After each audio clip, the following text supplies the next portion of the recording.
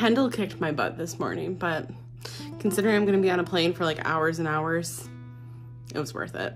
As you are clearly able to tell, this was shot earlier in the year, and I realized I forgot to post it.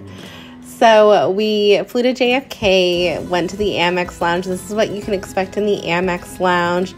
This is the speakeasy bar in the Amex Lounge. Highly recommend going in here and getting one of the espresso martinis. Really enjoyed this lounge. We went into the Equinox studio in the lounge, did a little stretching and yoga before the flight. So unlike traveling to Italy or France, we didn't have to verify documents and stuff at the gate or get temp checked. So easy peasy, as long as you show your QR code and passport at your airport of check-in, you're pretty much good to go, at least from this point.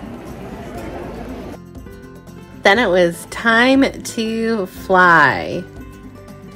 So we tried the premium select seats. This is a retrofitted cabin, so it was updated to have these seats. It comes with the headphones like in Delta One. It's that crossover between Delta One and Comfort Plus. Some of the differences is you have more plugs. You can actually recline in this, and there is part of the feet that do go up. This does come with supposedly a better amenity kit. We did not have it on the first flight, but we did get one on the home flight. So this first flight was very different than when we came home. And when I say that, pretty much there was no difference between this and economy other than the seats themselves. The meals were the same. I will say they were the same going both ways, just so you know for reference. But this is what you can expect on a long haul flight in the evening. I believe our flight left around 8 or 9 p.m.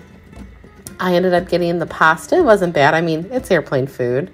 The Delta One food, I will say lately, Delta has been crushing. But overall, good flight, good seat. I would recommend the 222 lineup, though, for premium.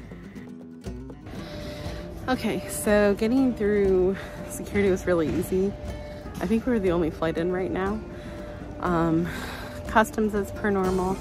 The barcode check is after security. And I'd like to say it was easy. It was just easy for me. I think Jeff was selected for a random COVID test, so we'll see how this pans out. Jeffrey doesn't have COVID, so hooray. Barcelona Jeff has found a cerveza.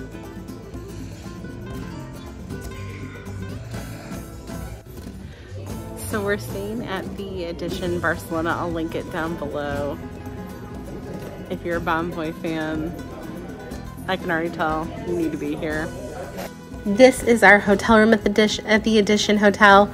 Now keep in mind, the Edition hotels are a luxury brand. The theme is luxury minimalism. So very high-end finishes, but not super over the top.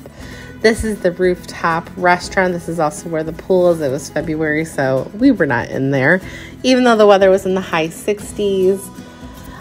This was my first time trying vermouth because we did a little siesta, took a nap, and this is in the restaurant bar area in the lobby of the hotel. Vermouth was interesting. I didn't hate it. I didn't love it, but it was somewhere in between. We even had Jeff try it, and he kind of agreed with me. Now, keep in mind there are different styles of vermouth, so do not swear off all of it just based on one. You know, you gotta try it. So one of the great things we loved about the Edition as well is that right around the corner there were a couple great restaurants. There was this little Italian place that these are where the patatas bravas are from. The lasagna was great. This is Blau Cafe, amazing. And next door was a seafood place, which was absolutely amazing. Okay. Yeah. Vale. Yeah. Okay, got it. Yeah. No cabeza. One moment, please. Tiki. ¿Dónde va la tapa, nene? La cabeza tú. Habla cuando te habla. Espérate, papá, que te estoy pegando. Me has dado muy bien poner la botella esta. Hola, ¿qué tal? ¿Venía reservado? Dame un minuto. Okay? Jeffrey, go suck it.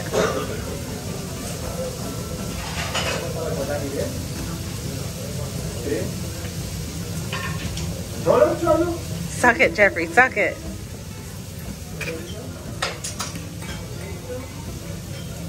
Do you feel weird doing it? I hope you guys liked this video. Don't forget to like and subscribe.